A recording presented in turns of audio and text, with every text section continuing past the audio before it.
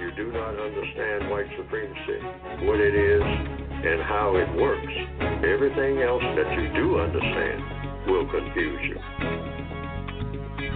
In all of these 9 areas of activity, economics, education, entertainment, labor, law, politics, religion, sex, and war. Anywhere on the planet, minute by minute, day by day, all of the time, all of the time, all of the time.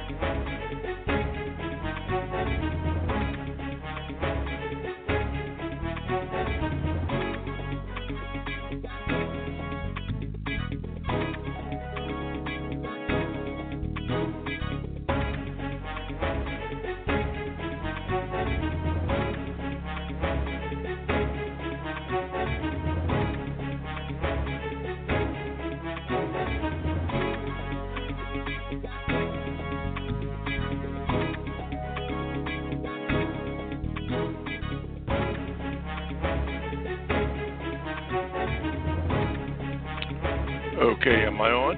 There.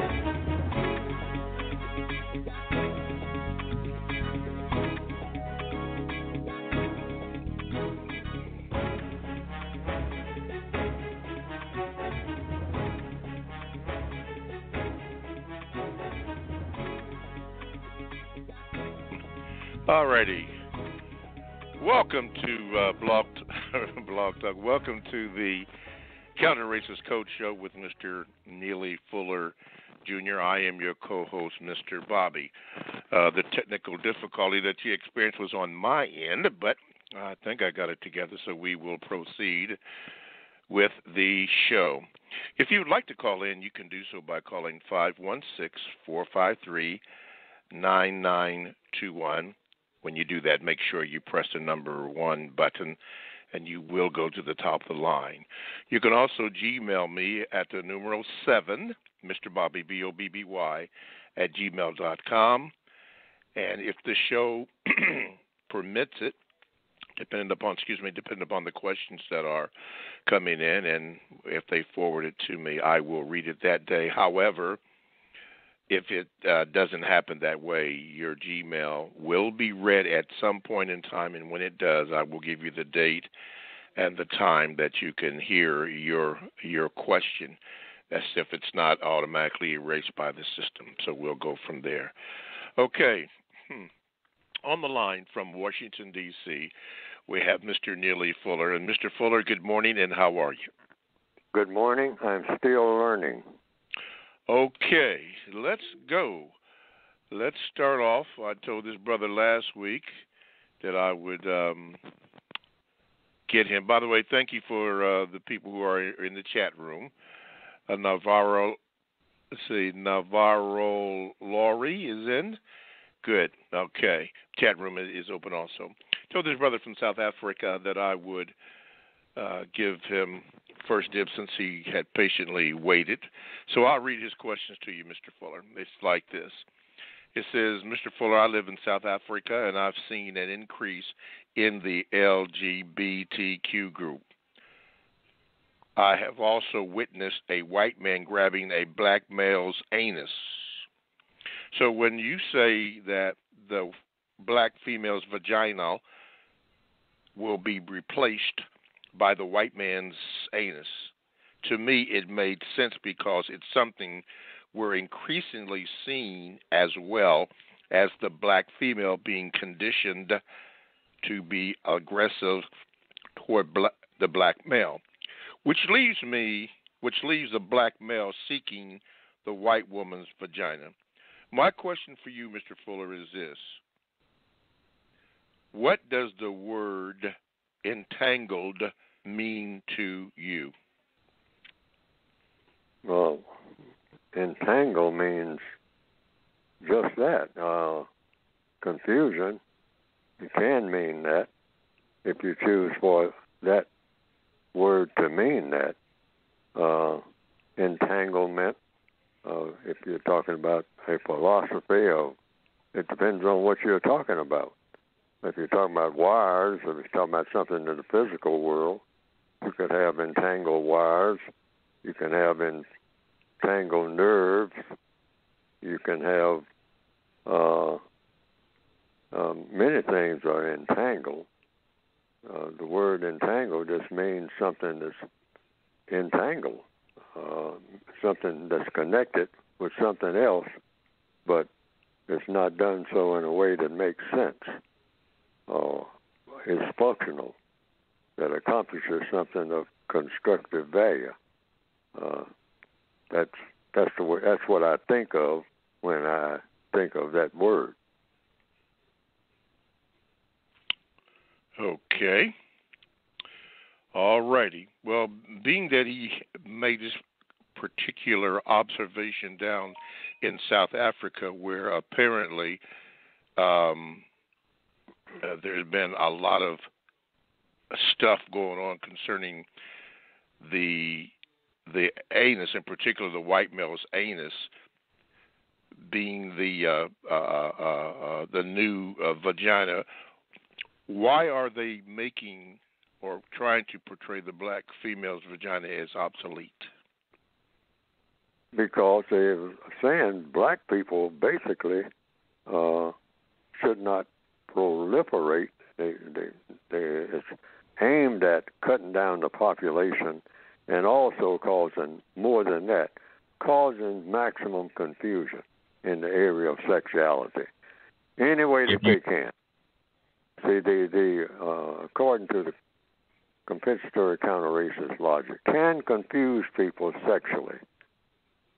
You can very easily confuse them in just about everything else, because sex is extremely powerful. People are motivated sexually. As young people, they begin to feel something happening to their bodies that they don't seem to understand or have control of. And that's why a lot of pedophiles like to prey on, you might say, young people, very young, in religious groups, for example. A lot of people have been reported to have figured out a way to very easily prey on young people before they begin to understand their bodies and which way their bodies are going to handle this thing called sexuality. So pedophiles find a excellent venue for doing that.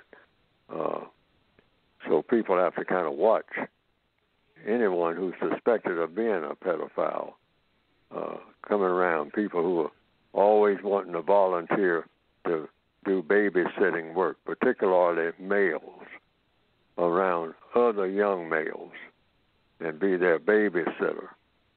Or they want to adopt some people.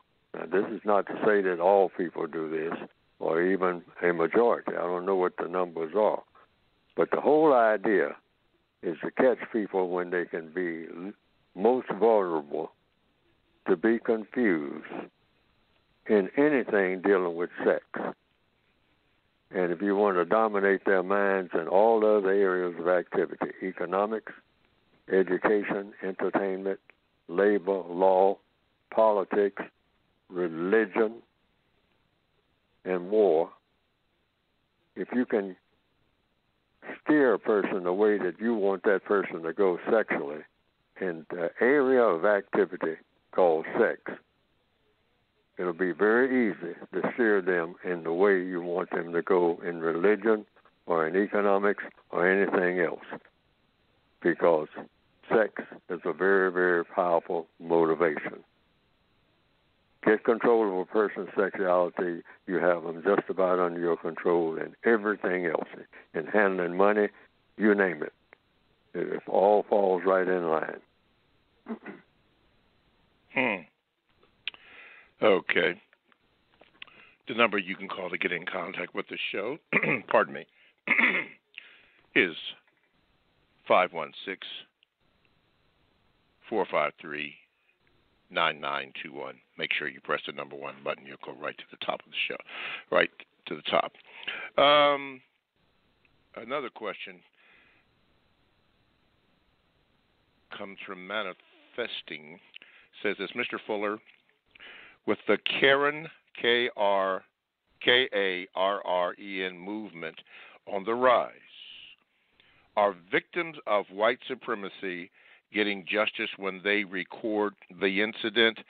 I have seen these Caucasian women call the police on African-American men hoping something happens to him, but every time it's recorded, these women seem to lose it all, like jobs and more. Thank you for answering my question. They call the law enforcement when they see a black male involved in something? Yeah, even if the man is standing in his own yard cutting his grass, sometimes the authorities have been called on a black male. Sure. That goes with racism. This is plain old racism. That's been like forever. That racism is what dominates the entire world. That's why we have this program. That's why racism is right at the forefront of everything. It says on the back of the textbook, the victims of textbook for victims of white supremacy, that people can go to by going to producejustice.com. The second point, no major problem that exists between the people of the known universe can be eliminated until racism is eliminated. Now, that's when you say major problem, we're talking about no major problem between people. That's the premise. Now, that statement is either true or false.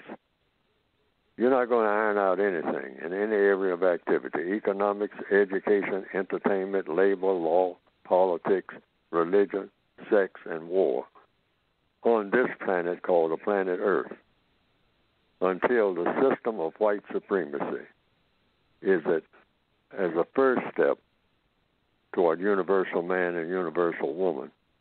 You eliminate the system of racism. White supremacy is racism. Racism is white supremacy. It's the most powerful government that has ever been experienced by the people of planet Earth in recorded history. And it is a government designed to do harm to people who are classified as non-white. That's what the government is designed to do. And as long as you have it, you're going to have all these conflicts. Shouldn't be a question mark by now. You're going to have it, and there's no way to end it, no way to straighten out anything in any relationship. Nothing is going to work the way that it should between people. Now, between people and things, the white supremacists are experts at that. The white supremacists are the most advanced people on the planet Earth when it comes to motivating things, comes to making discoveries, scientific breakthroughs, etc. When it comes to people, on account of the factor of racism, everything is going to continue to be a shambles. There's no way to straighten out relationships. I don't care what type of institutions they set up. I mean, to be cordial between people or harmony between people, or this word that many people love to use, and that's love. None of that's going to happen. as long as you have the system of white supremacy in place. Now, these statements are either true or false. Okay. So all of these events that people are talking about, that's going to be ad infinitum. It's not going to stop. It's going to keep going on forever, forever, forever, forever, and forever until you replace the system of white supremacy with a system of justice. That's number one. Then you can move on to other things. No way to do it. It's impossible. Can't be done. Well, if it's so good, why would they want to give it up if it's so profitable? All the more reason why it's been around so long. Because we've never experienced what justice is like. Justice meaning guaranteeing that no person is mistreated and guaranteeing that the person that needs help the most gets the most constructive help. But on account of the productivity of things and the convenience for the people who are classified as white on what we call the planet Earth, it's hard to uproot. To go to a white person and say, give up the system of white supremacy and replace it with what? And you say justice. And they say, well, what is justice? You say, well, guaranteeing that nobody's mistreated. Nobody. Not for 5 minutes. Nowhere on the planet. And guaranteeing that the person that needs help the most gets the most constructive help. Always, without fail. And they say, well, that's a big job to do. I mean, you guarantee that nobody's mistreated and guarantee that the person that needs help the most gets the most constructive help. That's the definition of justice. That's the logical and only definition for justice. You either have it or you don't. No such thing as a little bit of justice. So the white supremacists said, yeah, but nobody's ever achieved that.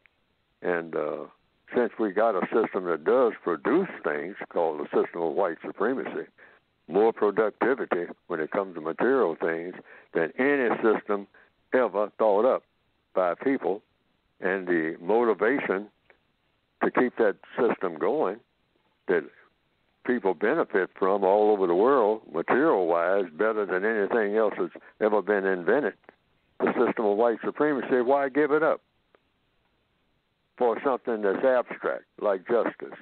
And they have a point there. But it should be tried. Okay. Because it has been conceived. The conception of justice is there. We have a conception of it.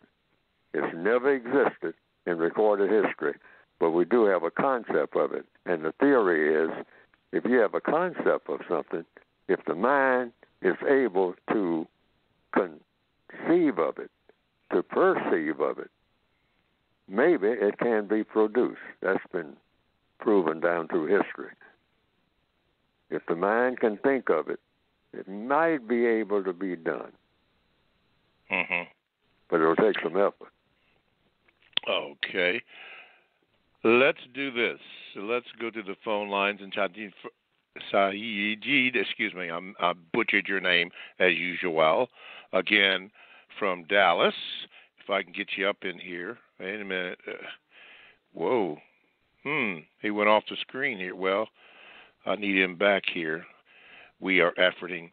Trust me, brother, from my brother. There you go, from Dallas. It's not your fault. I think I got you on. Good morning, and you are on, Mr. Fuller. Go ahead with your question, please. Morning, Mr. Fuller, and morning, Mr. Bobby. Good morning, sir. I have a question about one of the movies on Mr. Fuller's movie list. And the movie is called The Man in the Gray Flannel Suit. And my question is, there's a scene in the movie where they're on the battlefield, and Tommy, the Gregory Peck character that is a captain, he's throwing hand grenades, and after he throws about the third hand grenade, he kills his best friend, and he tried to tell him to get out the way after he threw it, but it was too late. And he goes up there and picks the body up, and he started hollering for a medic. So he goes down and finds a medic, and the medic tells him that the man is dead. So he said, well, no, look at him again, because the man is not dead. And then he said he's going to go find a real doctor. So the medic calls 3 other soldiers over there and say, hey, come over here. So when they come up, he pulls Gregory Peck pulls out a knife and like he want to attack the guys. And so one of the soldiers told the medic, well, you better let him go because somebody can get hurt here. So he picks the body up, and then he walks off with the body again, and he comes across this black soldier, and then the black soldier try to help him with the body, and then he tells the black soldier he needs a medic, and so he tells him, well, some medics are coming in now on the boat, and then he helps him with the body, and so the brother tells him that this man is dead. So he yells at that guy and say the man is not dead. So my question is, in that scene, is the lesson is that we shouldn't let our emotions come into place when we're as victims of racism, white supremacy, while we're out on the battlefield, because we are at war. Oh, so your question is, do you let your emotions take over, whatever the situation is? We should not let our emotions take over, because it seems like his emotions took over while he's out on the battlefield, and we could end up in greater confinement or even dead. Yes. Well, what we're talking about here is a thing called emotions. Emotions serve a purpose. But emotions have to be attached to logic in order to do what? In order to produce the most constructive effect. See, every move that you make is going to have a constructive effect or a non-constructive effect. So a person can have a lot of emotions running down a football field, and the ball is in the air coming toward the person.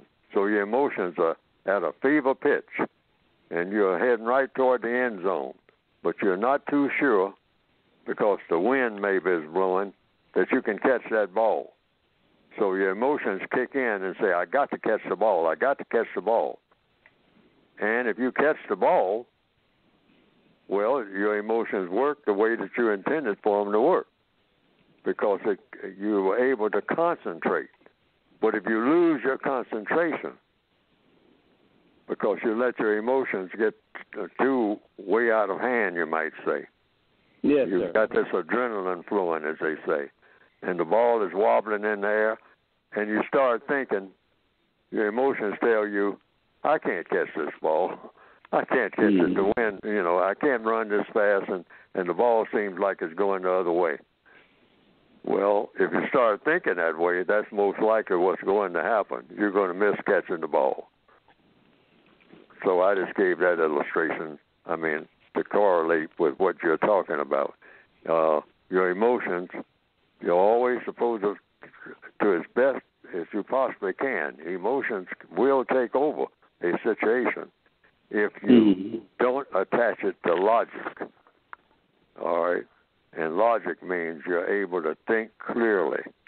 Like when I'm on this program, I judge myself by how, not so much by whether what I'm saying will be believed or taken seriously, et cetera, but I concentrate on making myself clear, like even trying to illustrate this illustration I'm just giving right now.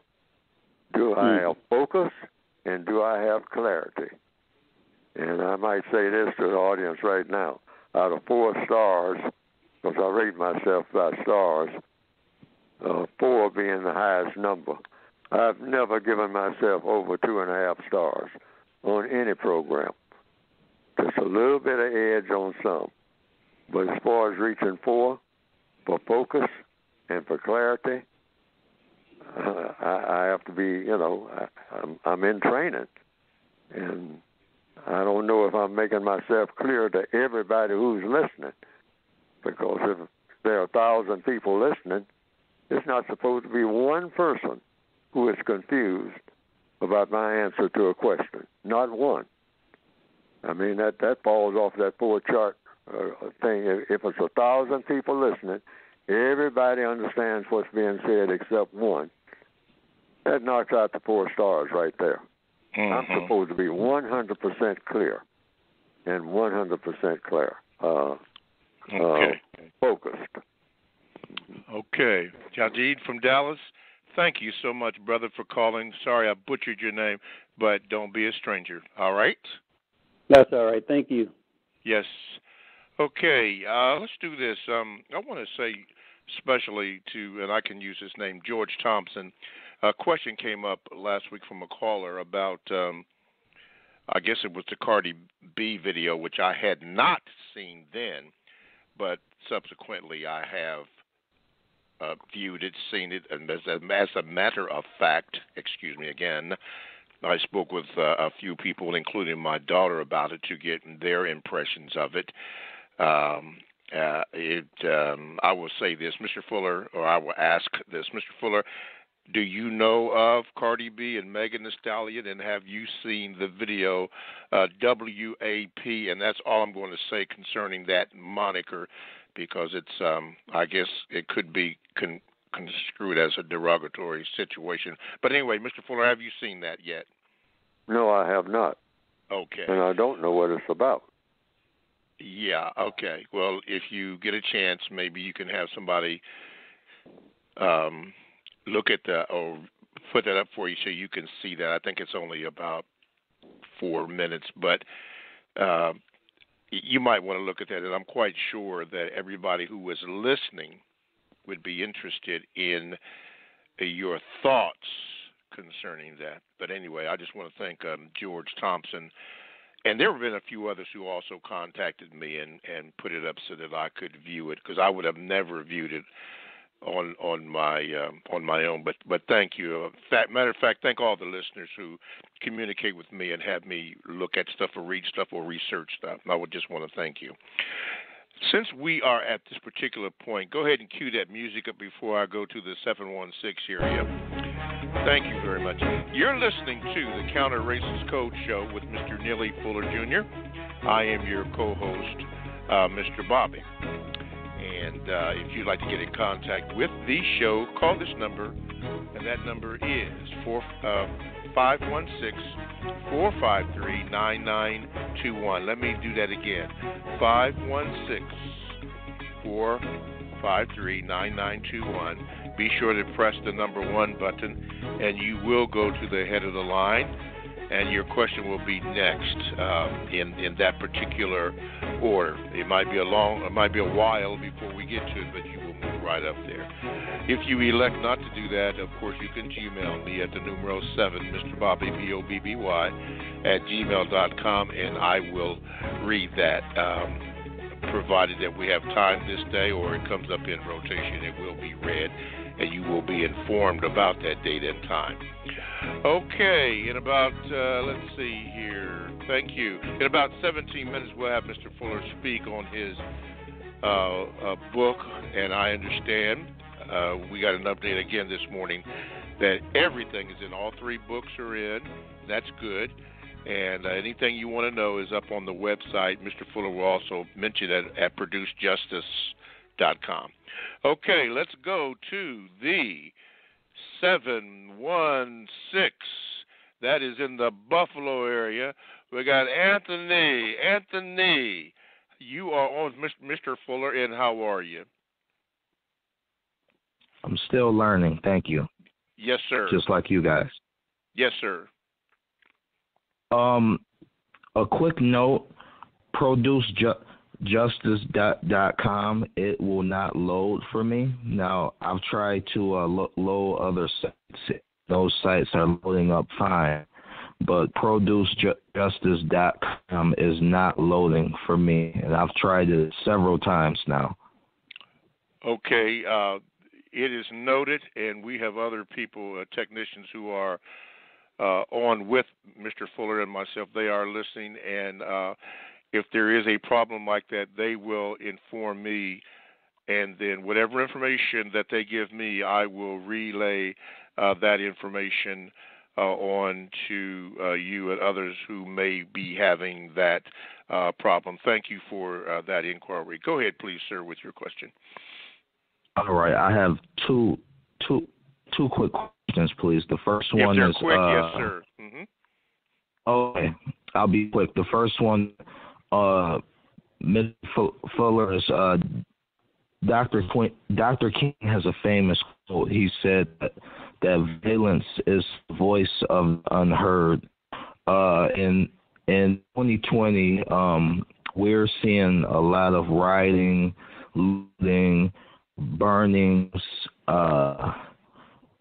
just all types of destructive things. And it seems that when the people are destructive, that they get a response versus when they're more silent. It's like the white supremacists, they don't address them at all. So the question is there any constructive outcome of writing? The first question. Well, if you're talking about people rioting, in the code book, I put in years ago that black people should not participate in riots because the logical reason, everything in a code is supposed to be logical, is that a lot of people who should not be harmed get harmed. That shouldn't happen. That's not in line with the concept of justice. People are harmed who should not be harmed. A lot of black people who have gone, worked all their days to go into business. And, they very, very little support. And during a riot, you have people just running around doing all kinds of things. They don't care who they hurt, as long as it's not them as an individual for the moment. And everybody gets caught up in a frenzy because that's what a riot is. So if you're talking about rioting and burning things and tearing up things, buildings, turning over cars and all that type of thing, the code does not advocate that at all. The place that you burn down may be the place where your cousin has to be employed. And you say, well, that's a part of the sacrifice. Well, if you want to sacrifice your cousin having a job that next week, or you want to sacrifice your grandmother because now she can't get her medicine anymore because the drugstores have all been burned out, and she's trying, like everything, to get her prescription filled, and there's no place to go to get it. And nobody's going into the area. You've got soldiers probably there now by now, in many instances, with bayonets fixed and a lot of tape up saying nobody's allowed into this area. This is a crime scene. We had some people who were burned up in the buildings that were burned, people in wheelchairs who couldn't get out of a certain building at a certain time when the rioting was going on. These things have happened, okay? People get harmed who should not get harmed. And a lot of people call that collateral damage. But in the concept of justice, there's no such thing as that. I mean, you're either helping people or you're not. Mm-hmm. And this battlefield sacrifice, a lot of people call it by different names, it should not happen. You should be very precision if you're going to be counter-violent. That's what the code calls it. You have violence, you have nonviolence, and you have counter-violence. Well, counter-violence is violence against the people who are causing the violence, okay? But you have to be very specific. It's precision work. Like, say, in World War II, for example, out of frustration, which is what happens, frustration is an emotion, and you don't have a scientific way of doing what you're trying to do. Bomber crews, after missing the target, with the targets being factories that were producing munitions and armed material and things having the opposition military. So they started doing a thing called carpet bombing, meaning they'd just bomb everything and hope that they'd be able to hit what they were trying to hit in the process. Well, in some circumstances, in what you call traditional warfare, that has worked to a degree. But in counter-racist science, no, we don't advocate any type of rioting under any circumstance. No riots. But if you're going to be counter-violent, you have a well-made plan that goes after the people who are causing the problem, strictly, no one else. And that's outlined in the textbook for victims of white supremacy, because things don't bother people. You know, a car sitting there parked, it's not bothering anybody. So you're burning the car to do what? To send a message to a person. But why not just send the message to the person? That's it. Negotiations or whatever. Precision. Okay. Codification is about precision in every move you make. Okay. Before I take your next question, Anthony, to all my listeners, and particularly to one of the technicians, Moon Pie, and also to Robert, I just got a message from one of my people who look out for myself and Mr. Fuller, Brother Javari, and he did indicate just now, unless you fixed it, the website is down. So, Brother Anthony, you have been confirmed, but now I need Brother Moon Pie and also Brother Robert to check into that so we can verify that. Okay, what is your second question, Anthony? Okay, the second question is Fuller, you speak on anyone who unjustly kills another person, they should be in a jail cell confined with only them and a gun. And I wanted to know, does this apply to supremacists and race soldiers as well, who unjustly kill people? Yes. All over the planet, that should apply to everyone without exception. Two things should happen when somebody kills somebody. Right off the top. This is code. Worldwide, we should do everything we can to get this law passed, in my opinion. Worldwide. Because when a person is killed, that's serious business.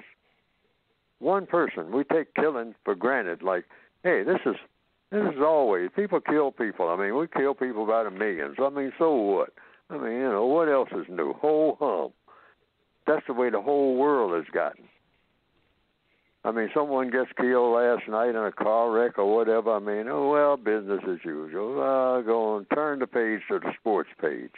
Let's get on to something serious.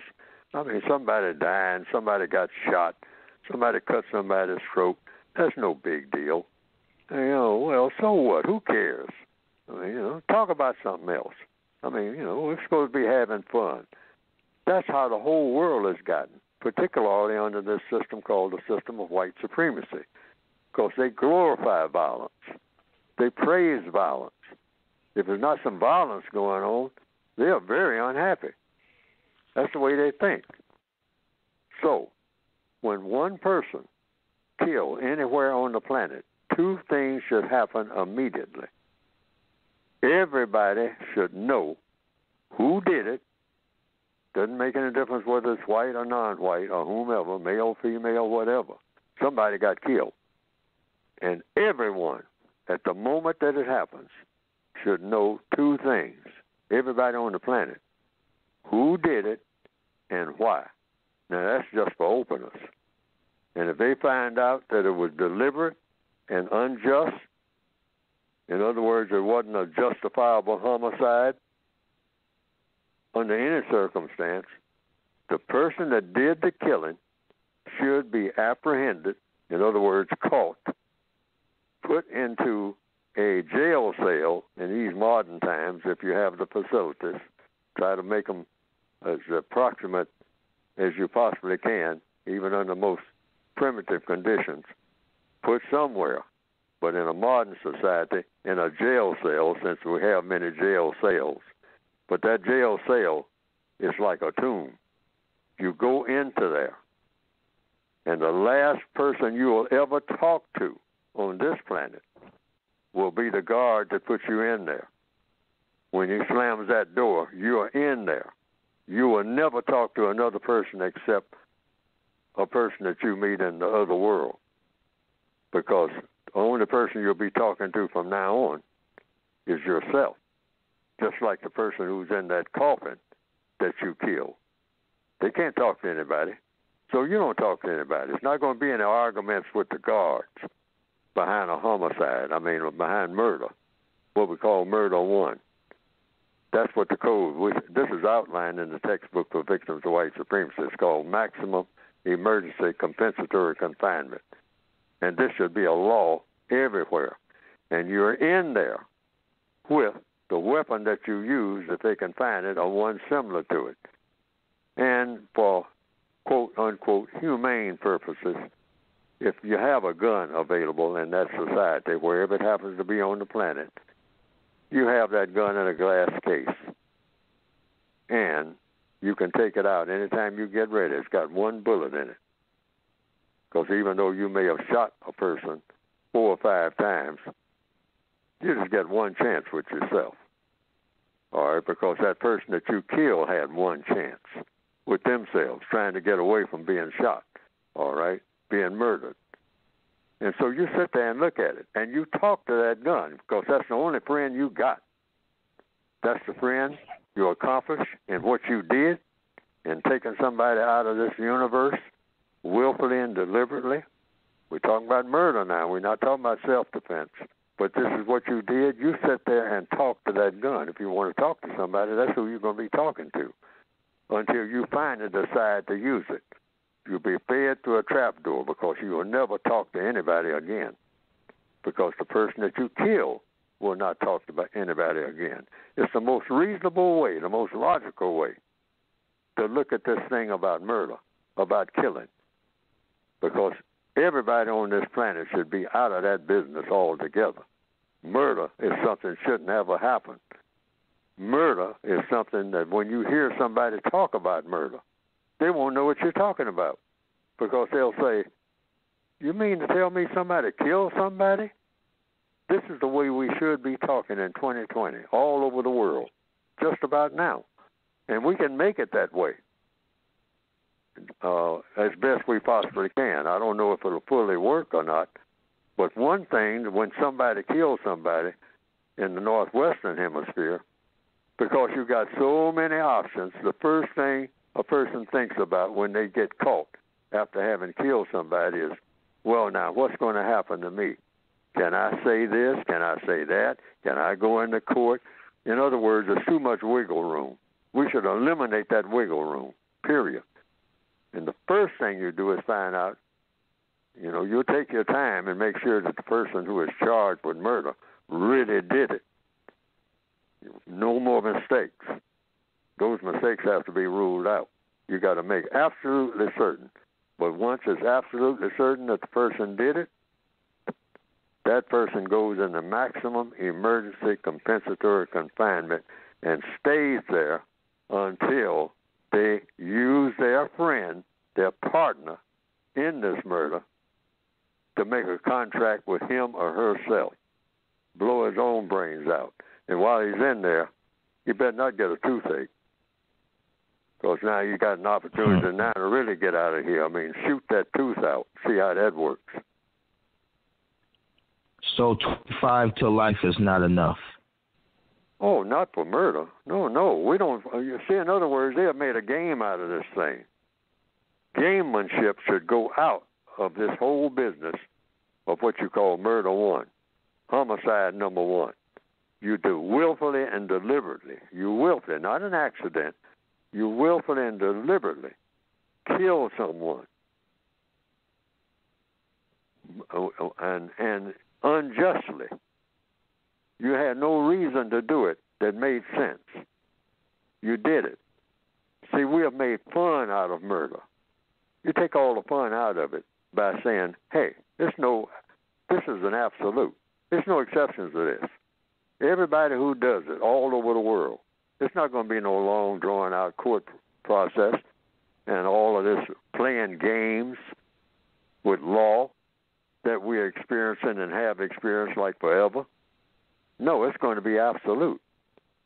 And nobody should be paid to kill you. You can stay in there and eat and sleep all you want to, but you'll never talk to anybody else except yourself, because that's who you need a good talking to.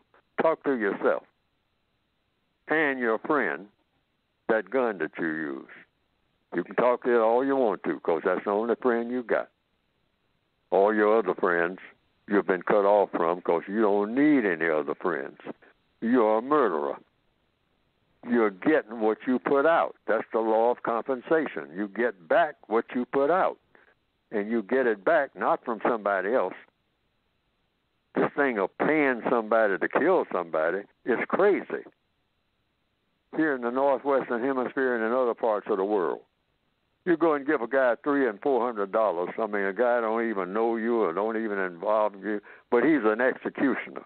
Back in the old days, they used to put a mask over the executioner and have him stand over someone and chop his head off. But you never know who the person behind the mask is. You're encouraging more murder.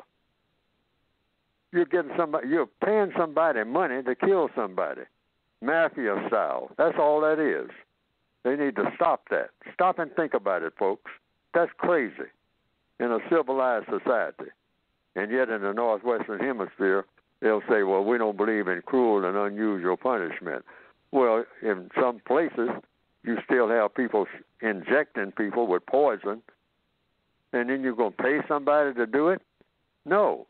If you're going to take a murderer and poison that murderer, and the only reason you should use poison is because the murderer used poison to kill the person that they killed. That's logical. That's humane.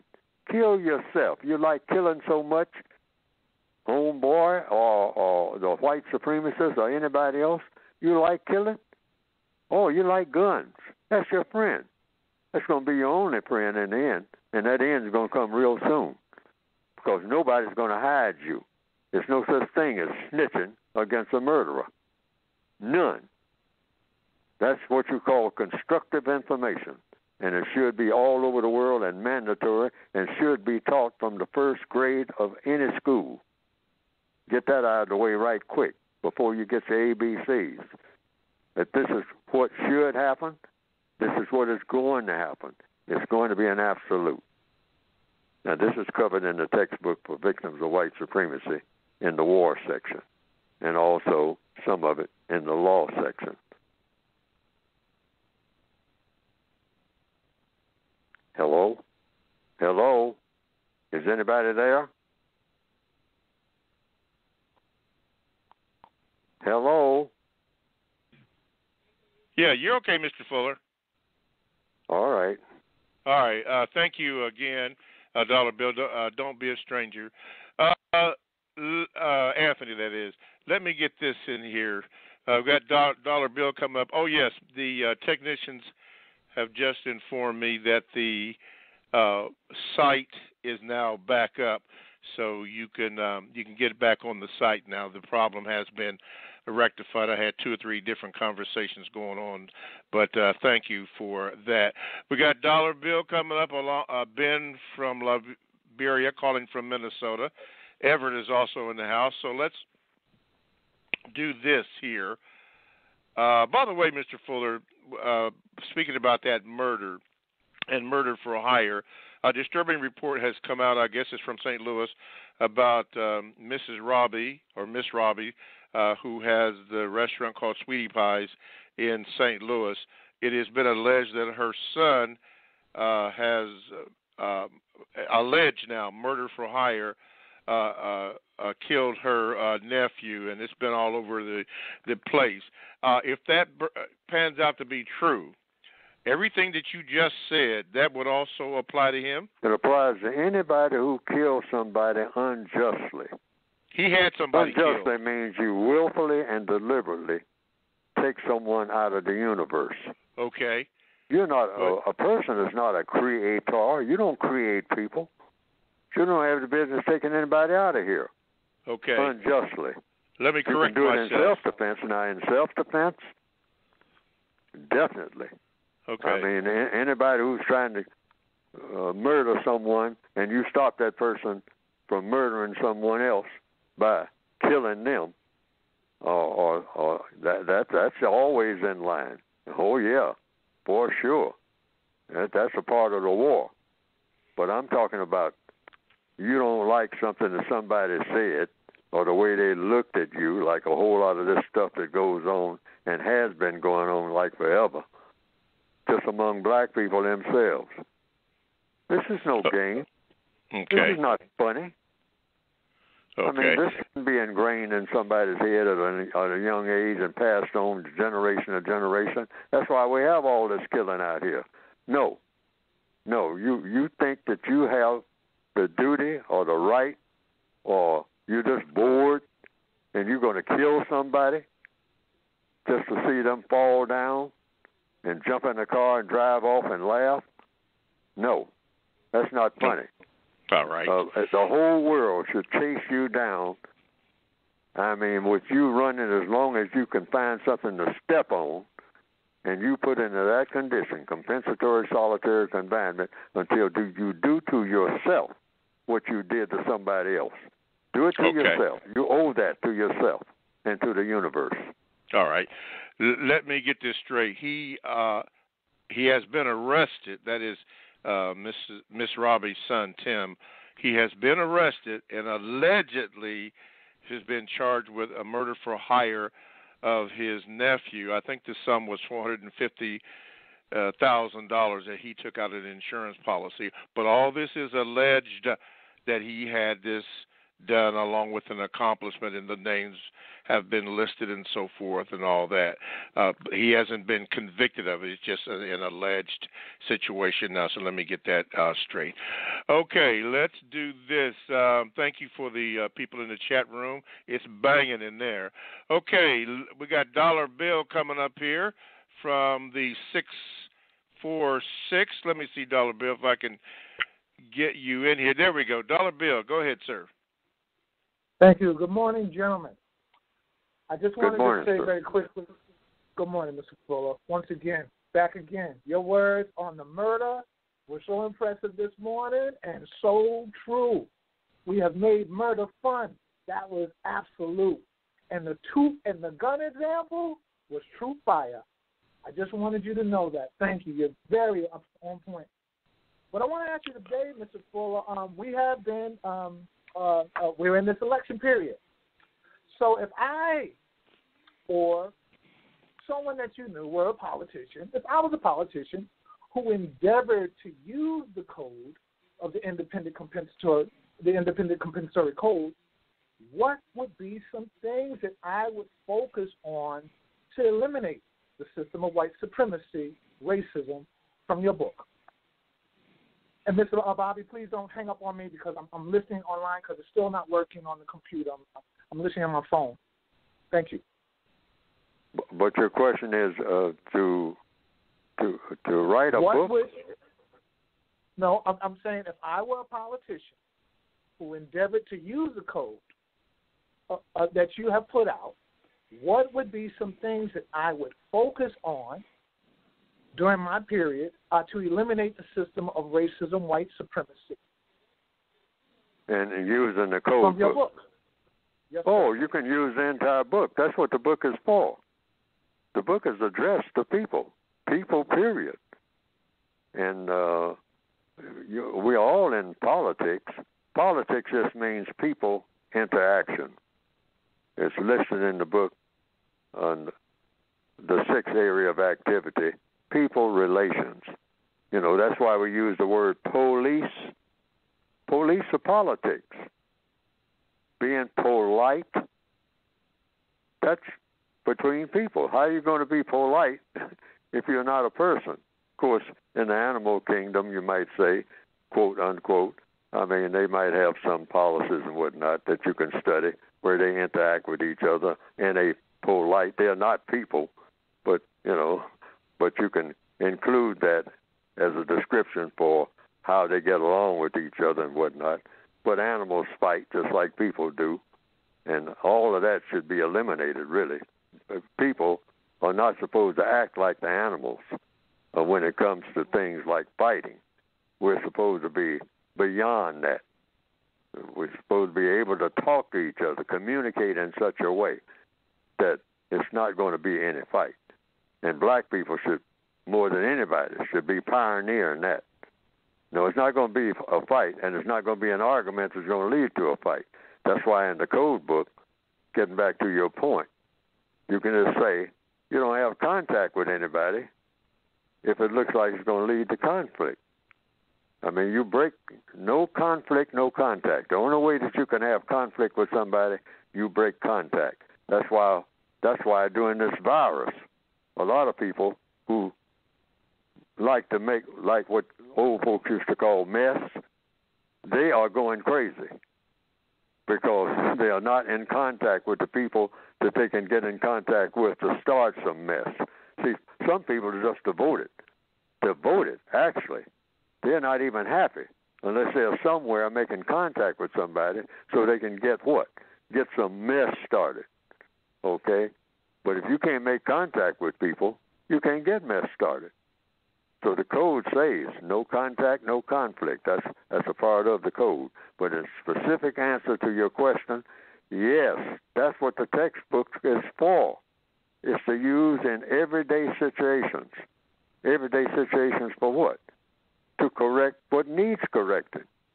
That's what a so-called politician is supposed to be doing, correcting what needs correcting. Because everything is either constructive or non-constructive. There's no such thing as in between. So everybody's a politician, really, if you're interacting with people. So in every situation, every day, on the job and where else, you just stand back and say, wait a minute. Now, everybody's doing all this talking. But there's one question here.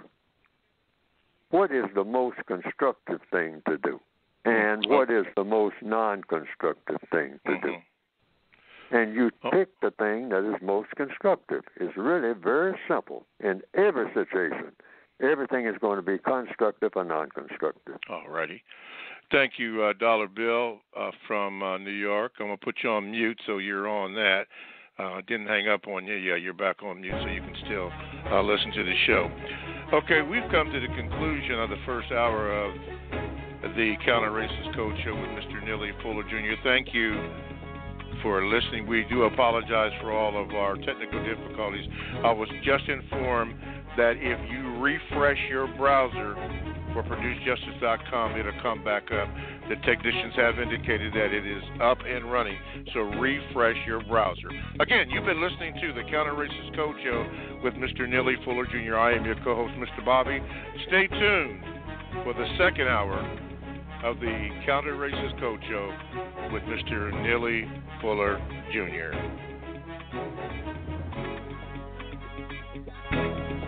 Okay, welcome back to the Counter Racist Code Show here on ProduceJustice.com. A lot of people like to go to Ed Blog Talk. ProduceJustice.com with Mr. Neely Fuller Jr. I am your co-host, Mr. Bobby. We've been working through some issues here, and what I understand, they are all resolved. So you can all listen and go to ProduceJustice.com for any other information. All the books are in, and everything is going on. It's all up. The technicians have indicated that. Brother Javari, he needs to get in contact with me. He also watches out for me. But if you have any questions, you know what to do. Call this number, which is 516-453-9921, and be sure to hit the number 1 button. Press it, and then you'll go to the top of the line. Or you can Gmail me at the numero 7, Mr. Bobby, B-O-B-B-Y, at gmail.com, and I will effort to read your letter, but it probably will not be read on today's program, but they will be read, and I will inform you. Okay, let's do this. Mr. Fuller, somebody wrote in about producer. Mr. Fuller, can you tell me exactly what you mean when you use a statement, stand by your work. Any work that a person does, stand by your work. If you invent a car, you stand by the car. I mean, and somebody will say, "Well, this thing is a car. I bought one of these things. I mean, it fell apart on me." Well, if you're the person that invented that car that fell apart, stand up and say, "Yeah, well, I invented a product that didn't work very well. It was supposed to work. I intended for it to work, but it didn't work out." So you stand up. Don't let somebody take the blame for something that you did or take credit. Because this does what? It causes all kind of confusion. And compensatory science, first of all, any kind of science, is supposed to be about eliminating fusion. That is what is really scientific. You never have confusion. And the white supremacists are the masters of manufacturing confusion. They know how to deconfuse things, but they also know how to manufacture confusion. They know both. But they choose among the non-white people of the planet to go everywhere, and their basic weapon, cause confusion in every area of activity when you're among dark people. If you're a white person, that is your duty. First order of business, and the second order of business, and the third and the fourth. Cause confusion among them, and then, because scientifically it's been proven, the person who can cause the most confusion among any people will be the dominant person. Because the person who is fused will always dominate people who are the most confused.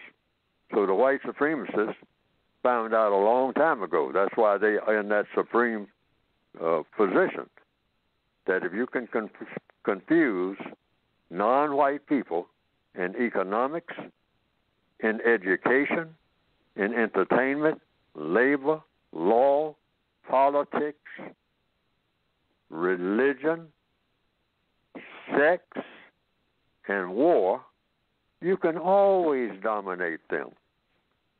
So some people, as an old cliche, I don't know if somebody really said this, said they speak with forked tongue. Say one thing, do another. Now, if you're saying one thing and doing another, you're causing what? Confusion. And the person who is always confused is always going to be subject to the person who is not confused. It's all kinds of illustrations you see about this. So stand by your work.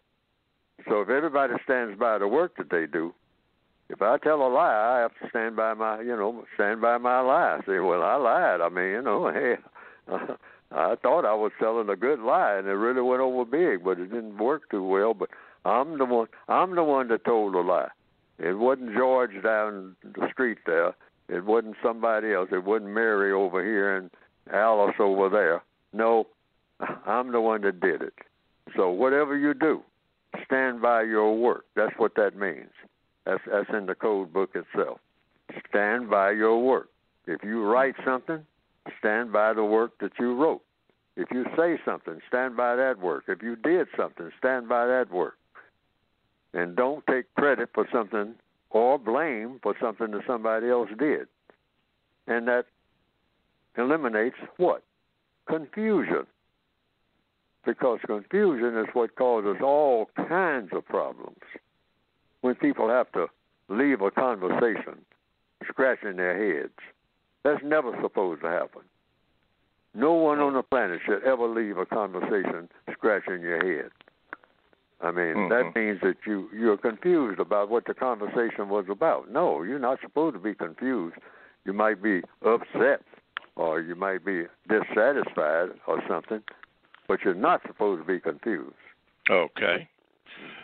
Just a note here. I was given this message from some of my people. It says, tell your listeners to go to Blog Talk Radio to produce justice. And I guess you can listen to this show there, because we've had a slight issue there, but my technicians here have worked it out, and all you have to do, if you were having that problem, is to refresh your browser. That's what I was told to tell you, to refresh your browser, and then it should work perfectly. Okay, sorry about those. We apologize for those issues, but that's what happens. Okay, let's go here. Let's see. Ben from Liberia calling from Minnesota. Let me see if I can get you on here, brother. Okay, there you are. All right, Ben, go ahead.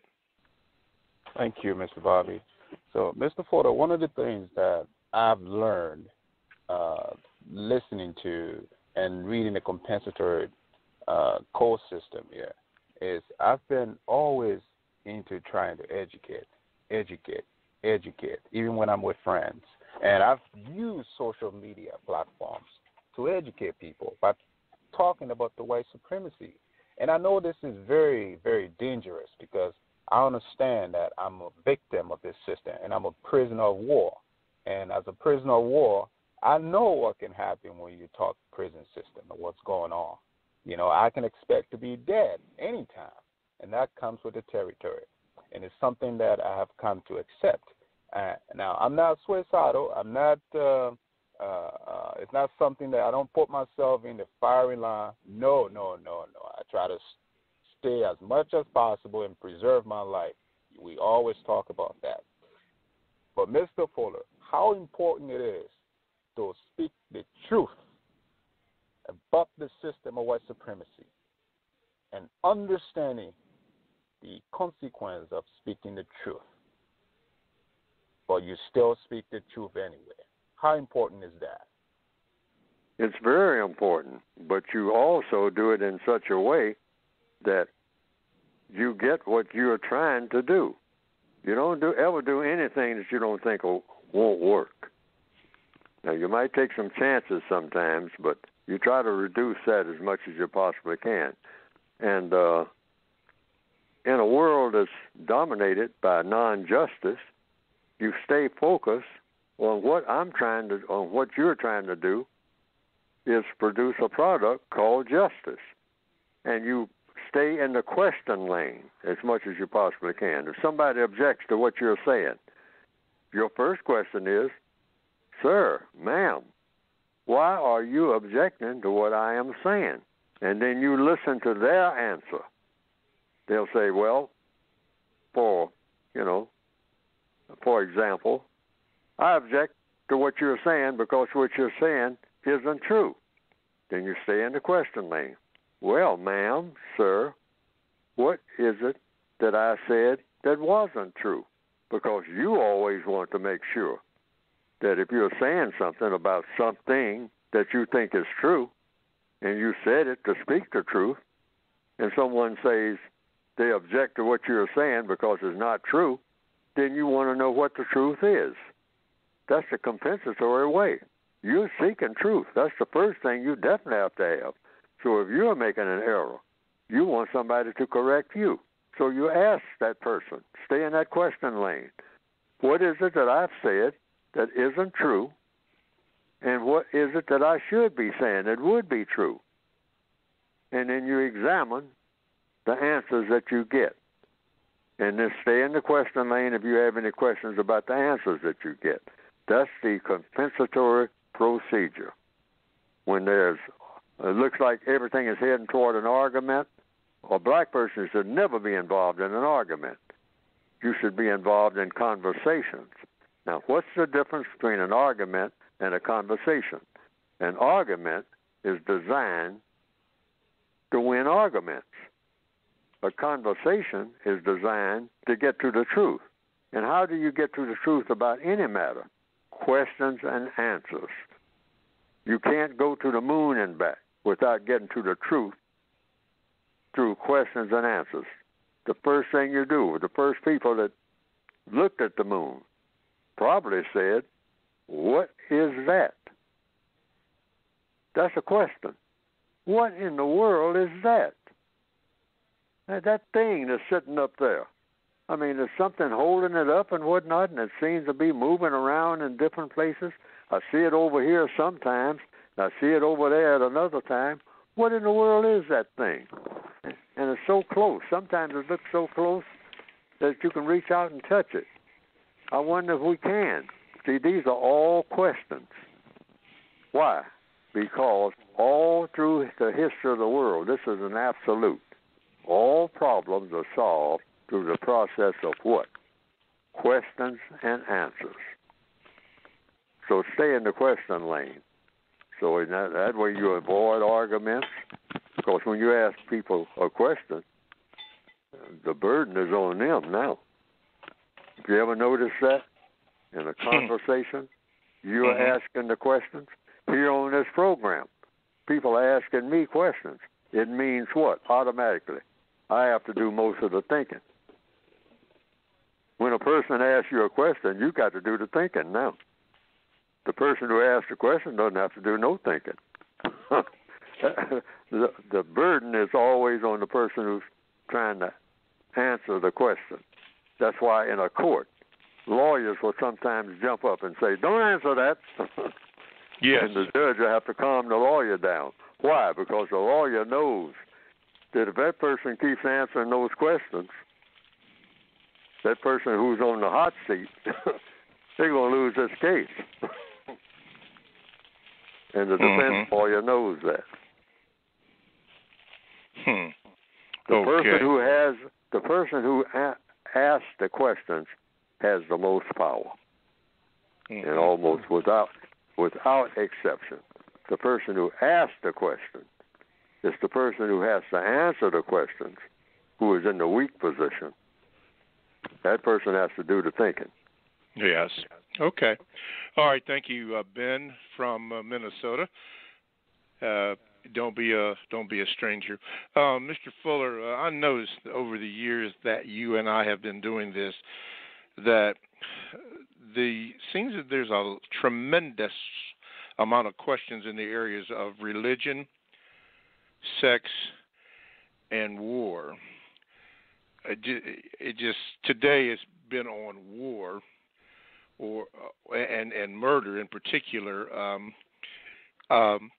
And you've made some statements regarding that, particularly, what you said in the first hour.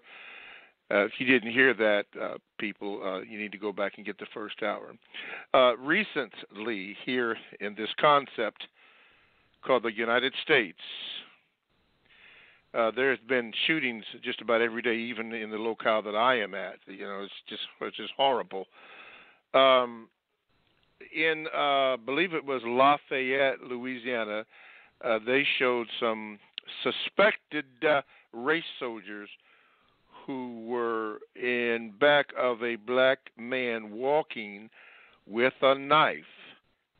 And I understand that they did tase this young man and trying to get the man to halt as he was going into a convenience store with a knife in his hand and failing to follow the instructions. They stopped the video after they had fired, so you couldn't see him fall down, and he was pronounced dead. In Kenosha, Wisconsin, another black man in a similar situation was shot down, and I'm saying by suspected race soldiers. They shot him in his back. The latest information I got just a few moments ago is that he was not dead, but he is paralyzed. Now, I don't know if there's going to be a trial. I don't know the circumstances, but if there is, and I don't really know the question I'm trying to ask, but it looked like it was a public execution. To me, it did. And I'm not saying that because I'm black, but these people were walking away. Now, I know we're not supposed to fuss, fight, or flee. I understand that. They were walking away. Their backs were turned. There was no threatening motion by either one of the black men, and yet and still they were gunned down. Couldn't the peace officers or race soldiers shoot them in the leg rather than shoot to kill? Or what is the situation concerning this? Should they be brought up and put in that maximum emergency compensation thing? Because they did. It looked like to me that they executed him. I'm not saying that they did. I'm just saying it looked like it did. Yes, but you should expect this. Black people should expect this. We should expect this at all times, because we should not look at ourselves like we are what they call, and that word is kicked around very loosely, free.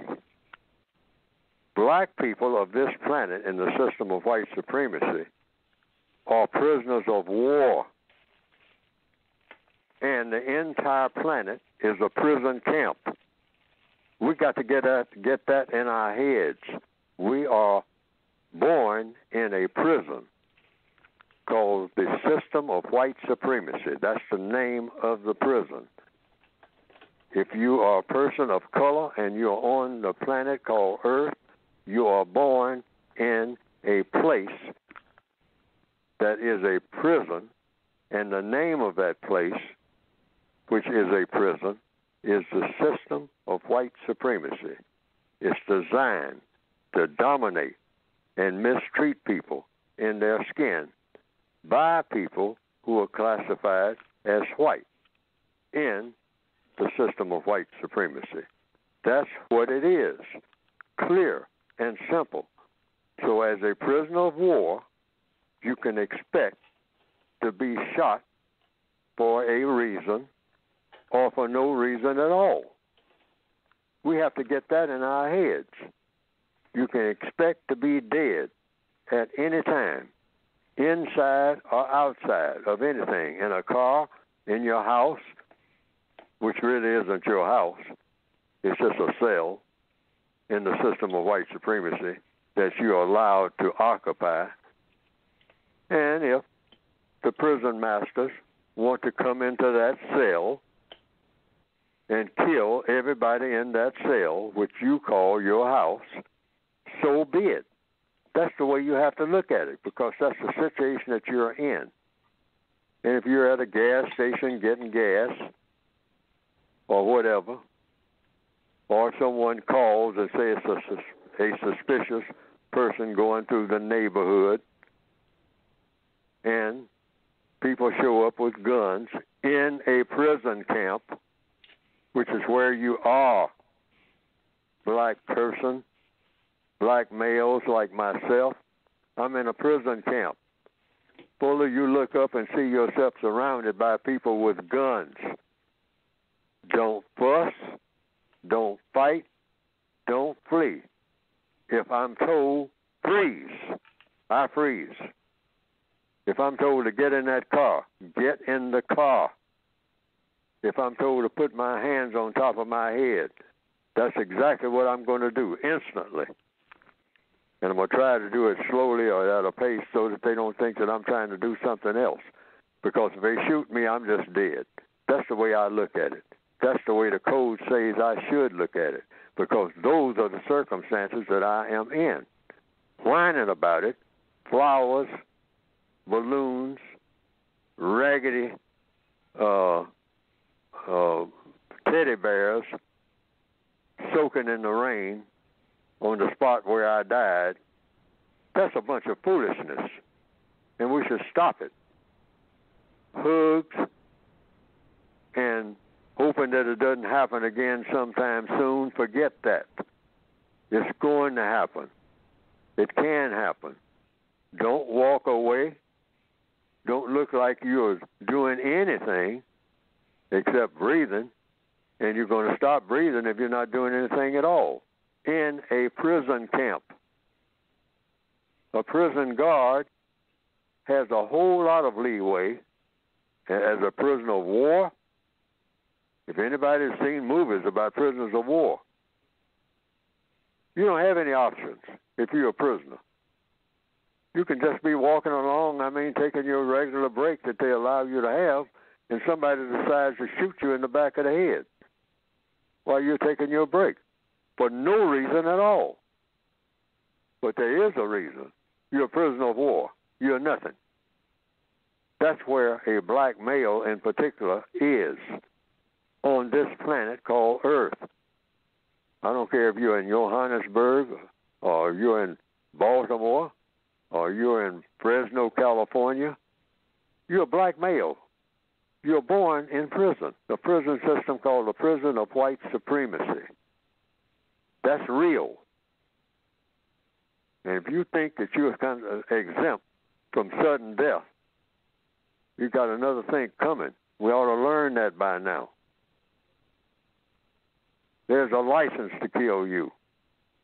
By whom? Just about anybody that wants to, particularly anybody white, and especially anybody white who's wearing a uniform and a badge and a gun.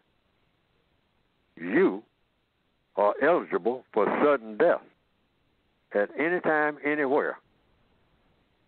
Breathing while black, existing while black, driving while black, walking while black,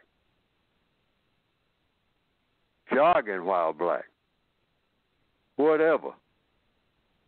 You're black, target practice time. That's it. No other options.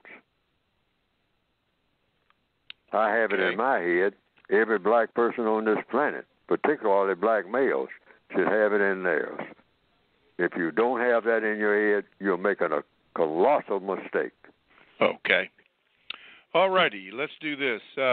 We are now going to the 832 area, and that would be Everett from Houston. Everett, we got you. Finally got you on. Go ahead.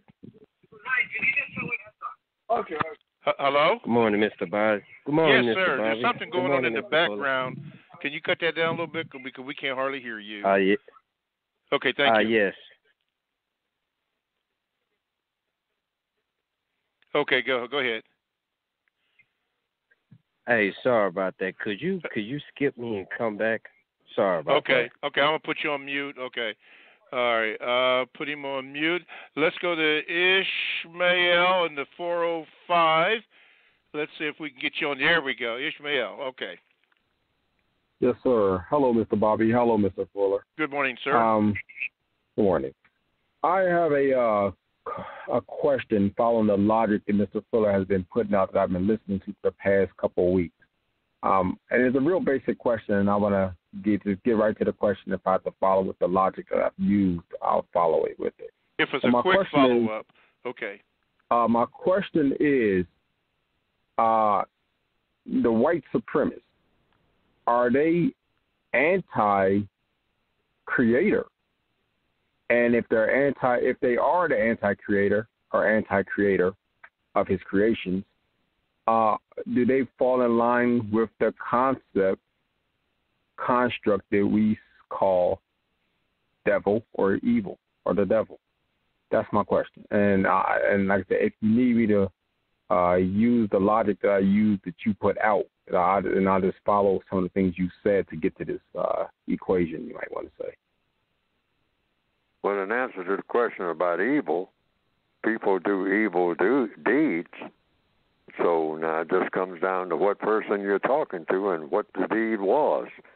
And as far as the general philosophy of the white supremacists, according to many of them who have said, the few who will admit that they believe in white supremacy, have said in the past that one of them at least has said, he explained it within a religious view, God made white people to serve God. And God made black people to serve white people. And if everybody will just shut up and leave it alone and let it work itself out like that, everybody will be happy and everybody will be fine. Now, I'm going to say it again. This came out in the night, because I was bewildered about what is the basic philosophy of the white supremacists. I mean, the basic philosophy for everything that they're doing when it comes to interacting with people of color. And the religious viewpoint has so far, until somebody tells me different, who says that he or she, because that's who you have to get it from, is a white supremacist, say, what's your religious view? I mean, how do you interact with the Creator of the entire universe and all the other universes if there's any out there? I mean, so what's your position? What's your position when it comes to interacting with people? That's the answer that so far, within the religious context, that I have gotten from the white supremacists. And that was, about 40, 50, about 60 years ago, something like that, when I first heard that white people were made by the Creator of the entire universe. The Creator, meaning whatever made trees, whatever made flowers, whatever made food. And they made white people, the Creator. And made white people to serve the Creator. And made black people to serve white people. And that's it. And black people ought to stop talking about what they're entitled to and all the rest of this stuff and just shut up and do what white people say. And if they do what white people say, they'll be serving God because white people serve God. But that's the hierarchy. That's the deal. That's the way they present it. And that's the answer that I've gotten from them as far as what has come to me. Now, there are other white people who might, that was just some white people. I don't know if every white person said that, but some white people have said it, who said that they also believed in white supremacy. So it's just what the white supremacist says. Your best explanation for anything that people do is to talk to the person who is doing it. Okay. But that's the answer I've received. All righty. Ishmael, thank you for your question, and do not be a stranger. Okay, tell you what we're going to do. Why don't we go ahead and cue this music here so we can run straight through there. Thank you very much. Okay, you're listening to the Counter Racist Code Show with Mr. Neely Fuller Jr. I am your co-host, Mr. Bobby. We do apologize for any technical difficulties that we had previously, but my technicians have worked it out.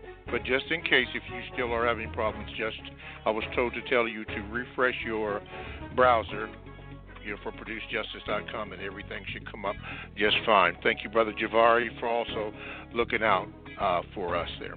Okay, you have any questions for the Counter Racist Code Show with Mr. Neely Fuller Jr., just simply call 516-453-9921 and then press the number 1 button. There are 4 callers ahead of you right now, so chances are if you use that, you may not get on. You can also do this. You can Gmail me at the numero 7, Mr. Bobby, BOBBY, at gmail.com at some point in time.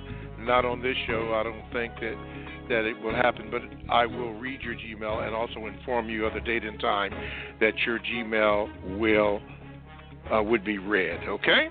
All righty. With that in mind, let's see here. Let's go to, who's on my list here? Darnell, I'm going to try to get you in here. Let's see here. Yeah, okay. Darnell, we are efforting. Let's see, come on, there we go. There we go. Okay, Darnell, you in Phoenix, 115 big ones out there. You're on with Mr. Neely Fuller Jr. What is your question? Good morning, Mr. Bobby. Good morning, Mr. Fuller. Good morning, sir. Yes, sir. Thank you. In the past, Mr. Fuller, you stated that you had was in the presence of a speech of Elijah Muhammad a time or two before.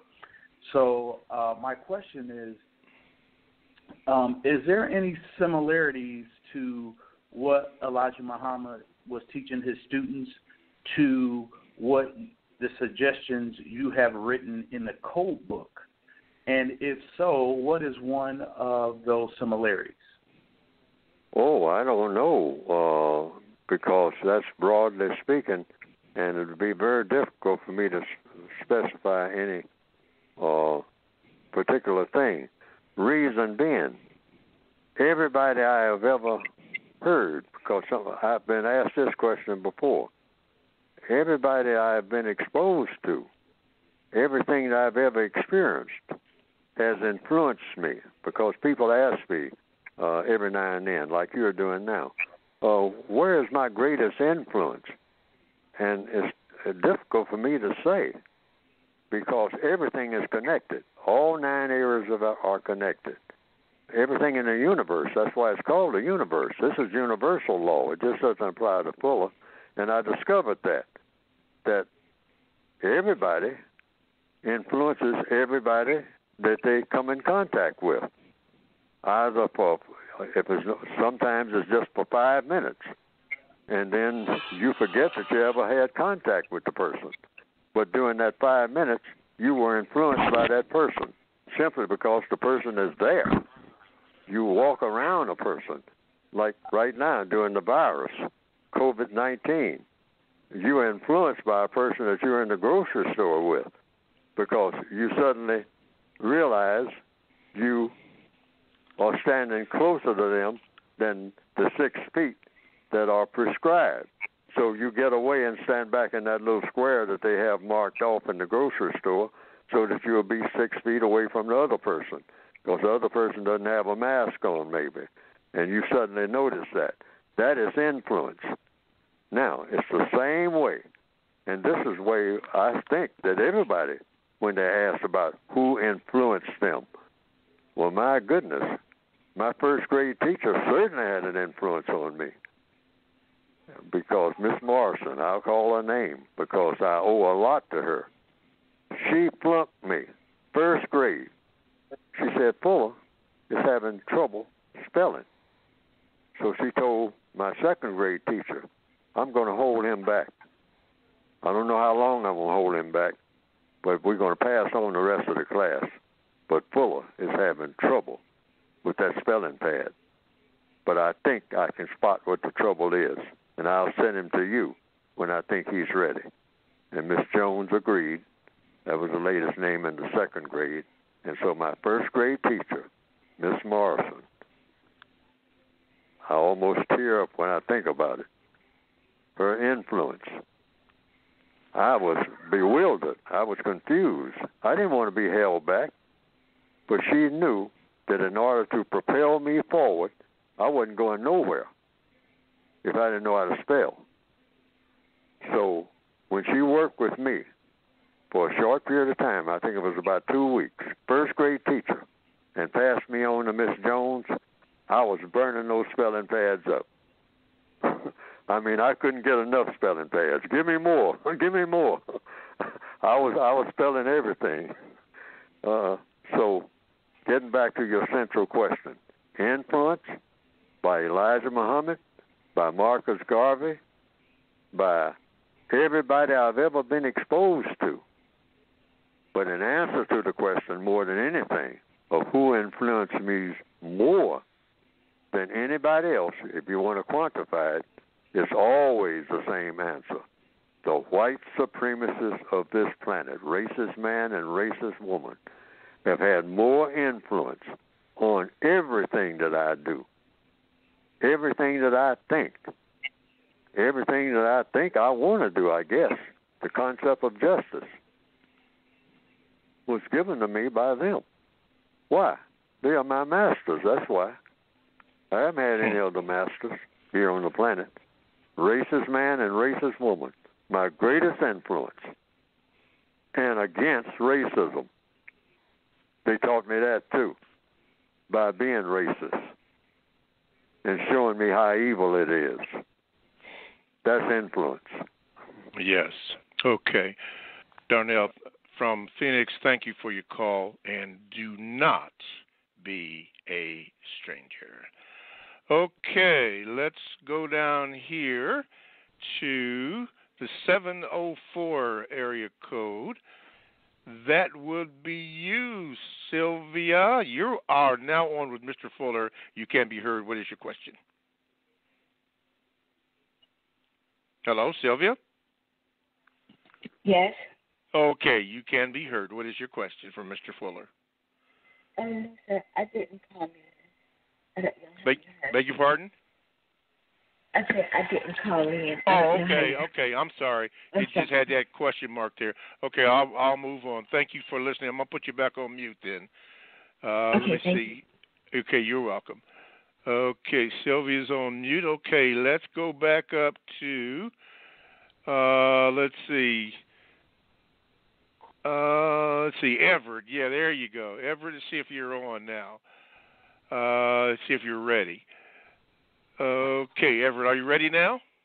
Good morning, Mr. Bobby. Good morning, Mr. Fuller. Good morning. My apologies. That's okay. Go ahead, brother. Yes, my question is, for the last couple of weeks, I've been watching the politics a lot. Last week was the Democrat nomination week. This week is the Republican nomination week. Mr. Fuller, is this a form of white supremacy versus white supremacy? Or should we be like, well, as long as I follow code, I'm going to try to stop white supremacy, even though these two parties are fighting with each other? Yes, to the extent, this is the way I put it in the code book, so that I don't get the impression that I'm talking about all white people, because I don't know all white people. I mean, everything in code is supposed to be talking about the truth. But I'm talking about the white people who believe in white supremacy. They always contest each other about the best way to go about practicing white supremacy. They operate the same way that you see in the movies. That's why The Godfather 1 and 2 is on the list of movies right there, very prominent, that I talk about quite a bit. They fight among themselves. About what? Fight among themselves about what? About turf.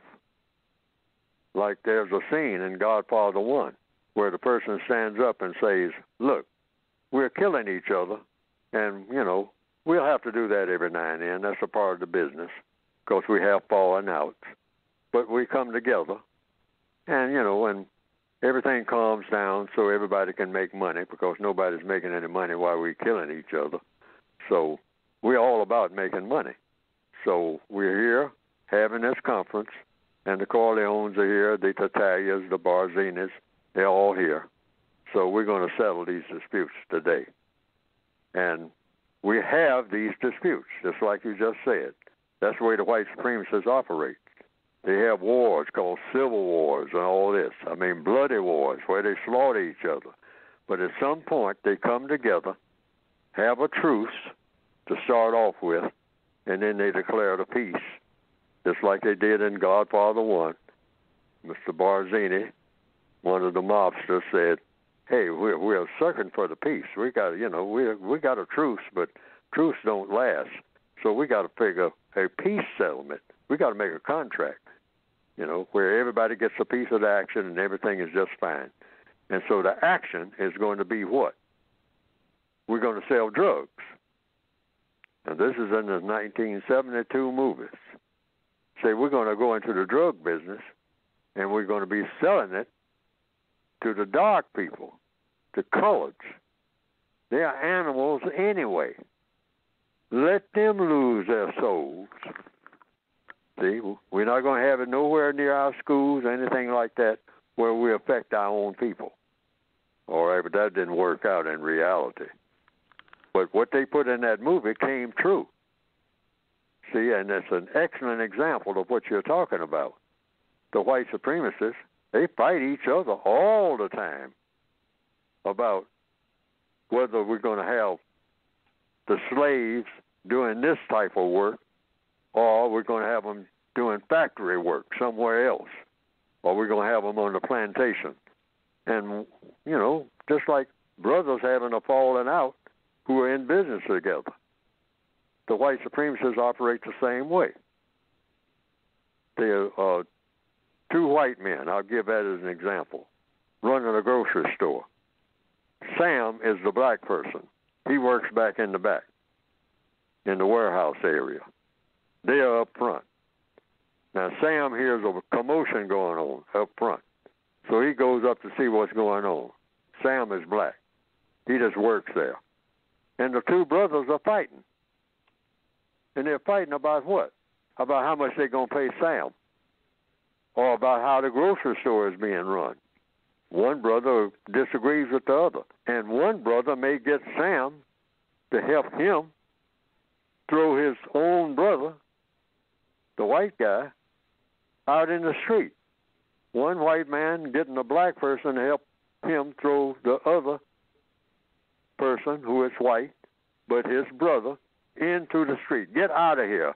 You're no longer a partner with me. You're my brother, but I mean, hey, you're Fredo and the Godfather. Got to get rid of you. Let's go on somewhere. Get out of my store. I got the biggest interest in it anyway. I started the store, and you came over and started working here. You're my brother. Then we hired Sam, all right? But I'm going to get Sam to help me throw you out of here. So now you're out in the street. But here's what. The way it always works in the system of white supremacy. Sam goes back there working for the same wage he always got, back there in the back. Mm-hmm. And over a period of a year or two, the brothers make up, and the brother, he calls him back in, and they're still partners, and they're making all the money, and Sam haven't improved his condition at all, even though he helped to throw one of the brothers out in the street 2 years ago. If you look at it like that, you're looking at the world the way it really is in the system of white supremacy. Okay. All righty, let's do this here quickly. I'll tell you what, let me do this. Mr. Fuller, before we take the last few calls, I need for you to speak about your book so we can go ahead on with the rest of the show. Yes, sir. All the things that I'm talking about, except for the illustrations that I make up off the top of my head, are outlined in the textbook for victims of white supremacy. You go to producejustice.com.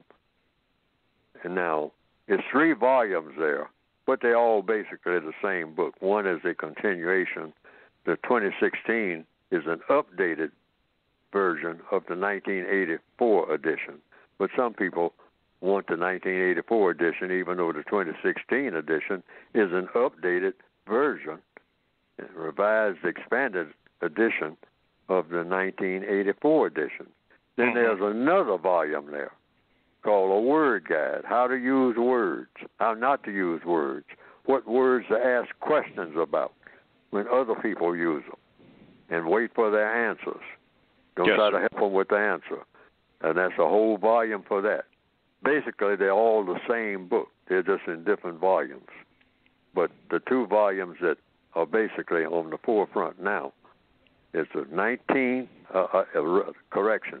2016 edition and the 2010 edition of the Word Guide. The 1984 edition has been updated in the 2016 edition. I want that understood. But if you get the 2016 edition and the Word Guide, you have the composite, really, of one book into 2 volumes. That's really what it is. The Word Guide is an addition to the 2016 edition. In addition to the 2016 edition, go to producejustice.com. producejustice.com, and that's where you can get the volumes. Okay. All right. Thank you, Mr. Fuller. Let's see here. Let's go to the 586 area code, and that would be Leona. Leona, good morning, and you're on with Mr. Fuller. What is your question? Good morning. Mr. Fuller, your illustration today about prisoners of war hit me at another level, a deeper level today. And my question to you is this term, prisoners of war. I used to think I knew what that meant. In my mind it was associated with Vietnam, POW, prisoner of war. But your illustration today defined it on another another level to me.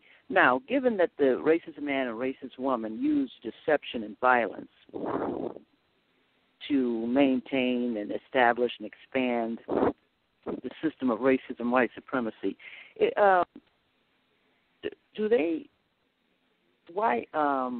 it beneficial for them to deceive non-white people, black people, into thinking they are not prisoners of war? What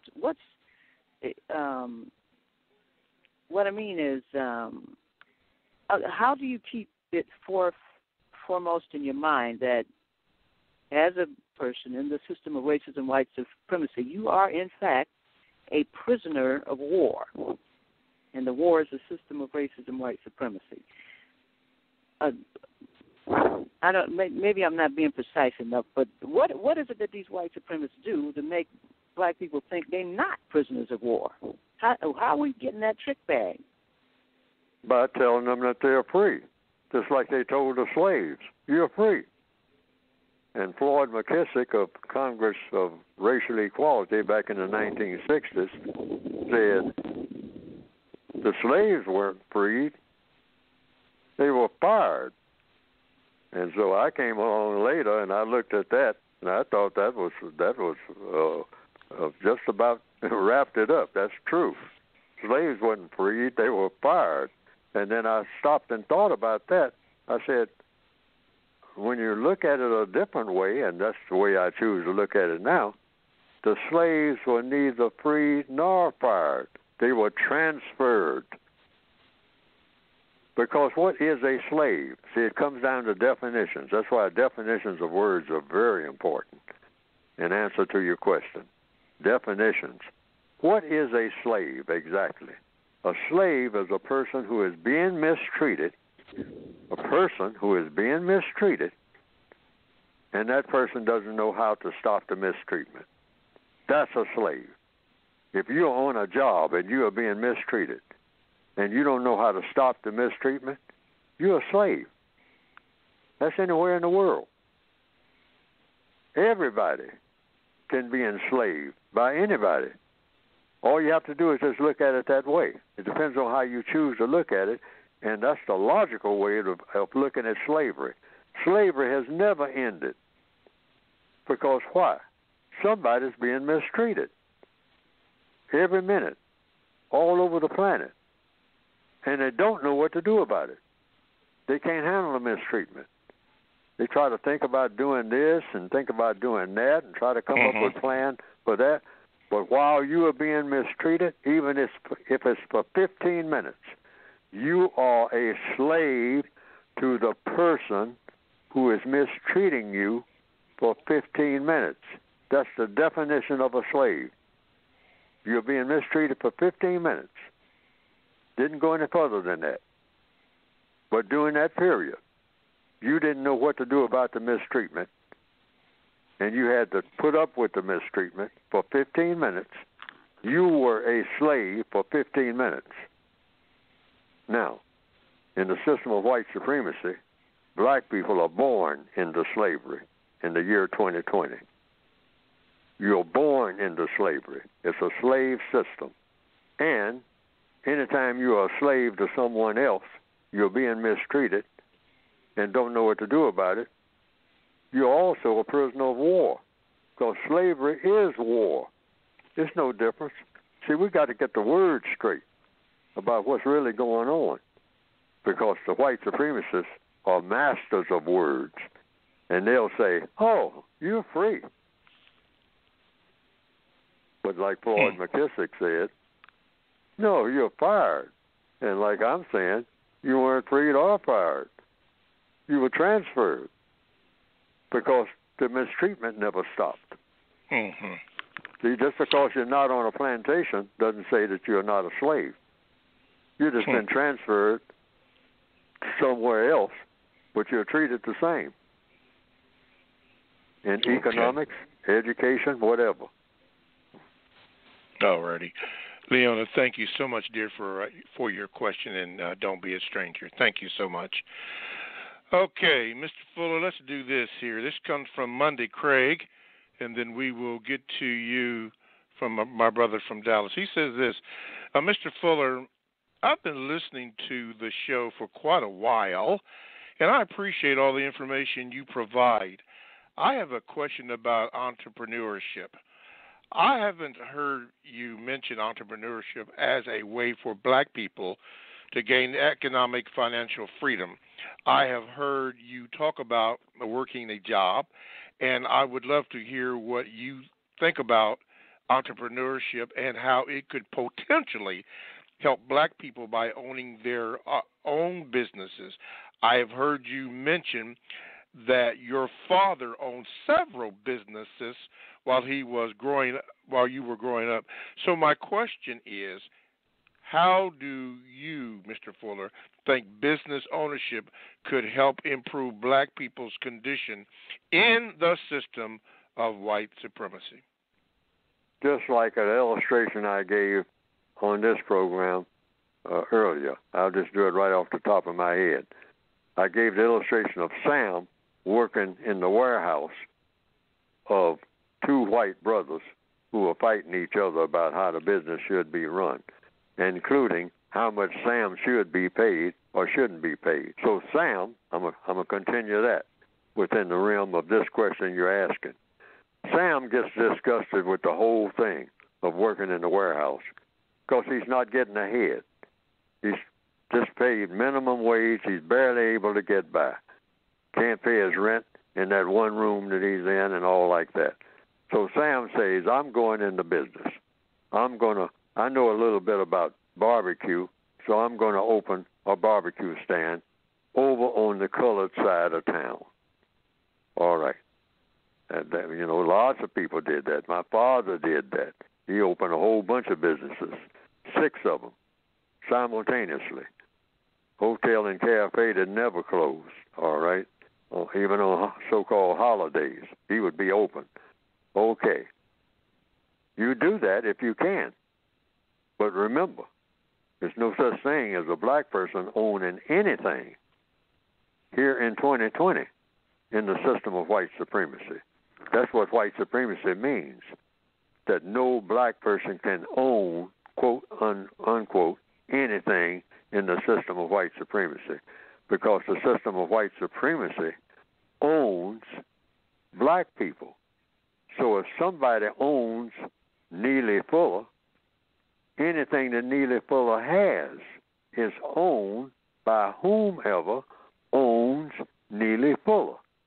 So that word own, you think you got a piece of paper in your hand that says, and you're black, and you own land, or you own a business? No, you don't. Because why? In the system of white supremacy, you are owned by the white supremacists. That's what slavery is. That's what being a prisoner of war is. Prisoners of war don't own anything. But as far as going into business, if you can, go into business if you can. But also understand you're going to have limitations, just like my father did, Neely Fuller Sr., and I inherited the businesses, but the businesses went under. Why? The white supremacists made that decision the businesses were going to go under. First of all, white people could not go into any of my businesses, all right? In the small town, it was falling apart, okay? That's number one. So the whole town was dying. So that old cliche saying, when white people get a cold, black people get pneumonia. So the whole town was dying for white people. That automatically meant it was dying for me, all right? Because I was at a greater disadvantage because I couldn't have white customers. And my customers didn't have any money. White people still had money. So they could go to the white businesses, and the white people were prohibited from coming where I was. Now, that's not true anymore in almost any part of the world. If a black person is running a business, he can get white customers too. But you are still limited. Why? Because the white supremacists will come around, they will rezone where your businesses are. Or they will go up on the taxes, just like they do with black people. Yes. You're an entrepreneur if you're trying to own a house. If you're a black person just working a job, you're trying to own a house. The white supremacists sit back and wait for you to pay for that house over a period of years, try to pass it on to the next generation, which is something they are eliminating now and have been doing so for some time. They are eliminating the second generation house. You're an entrepreneur if you're buying a house. That's a business, buying a house for you to live in. But you try to pass it on to your daughter or your cousin or your somebody in your family. Now the white supremacists come up on the taxes or something like that. Or they will put a crack house across the street.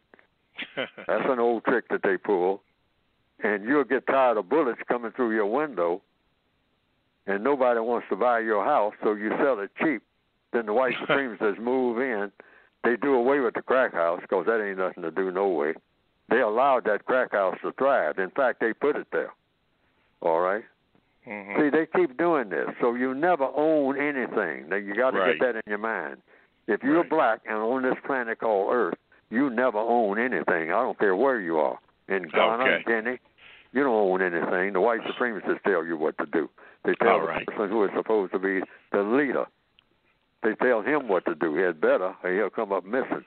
He'll come up missing. Let me get this last question. Is Brother Sajid from Dallas, you're going to be the last question of the day if I can get you up here. Okay, you're in. Go ahead quickly because I'm short of time. Okay, this is a question from the Revised Expanded Edition. And on page 73 at the bottom, it says, according to compensatory logic, there are only three major ways of gaining so-called capital. And the third one is asking, requesting, and or begging from someone who has capital. Could you explain that in detail, Mr. Fuller, please? Yes. From what I've been told for years, I couldn't understand what people meant about the differences between capitalism, communism, and socialism. And I think most people don't really know. Where are the dividing lines? And I came to the conclusion, based on logic, the system of white supremacy is all of them. It's capitalism, it's communism, and it's socialism. They socialize with each other, starting with the last one. Yes. And then the middle one, they communize with each other, meaning they have things in common, meaning the system of white supremacy. And then getting to the first one, capital, they capitalize off of the entire system. So what is capital? Capital, how do you get capital? See, they want everybody to be a capitalist in this area of the world. That's what I keep hearing, okay? So I'm all for it if it's beneficial and constructive, but how do you get capital? There's only three ways to get it. Now, I don't think anybody teaches this, but this is what I've seen. You invent something that people want or need. Inventors. Somebody invented a computer. That's a lot of capital because somebody wants a computer. But this is the smaller group. The second group, robbing and stealing. And the third group? And the third group is begging. Okay. Now, black people being prisoners of war, the only way we can get capital is to beg. Okay, last you say, question. Well, I ain't going to beg nobody. Yeah, you think you're going into business without begging? Okay, last question before we get off the air. Question from B. Good One. If Neely Fuller went to a sporting event, would he stand for the national anthem? Oh, yes, because your code covers that.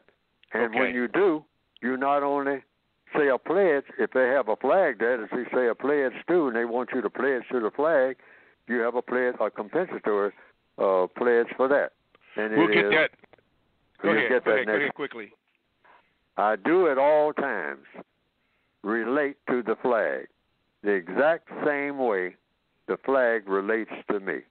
All righty. Sorry, we're out of time. That will go anywhere at any time. We're out of time. We'll maybe pick that back up next week. Thank you for listening. Thank you, caller. Sorry for the rush. Sorry for the technical difficulties. We'll try to be better next time here on the Counter Racist Code Show with Mr. Neely Fuller Jr. Good morning, and thank you. Thank you, Mr. Fuller. Thank you for inviting me.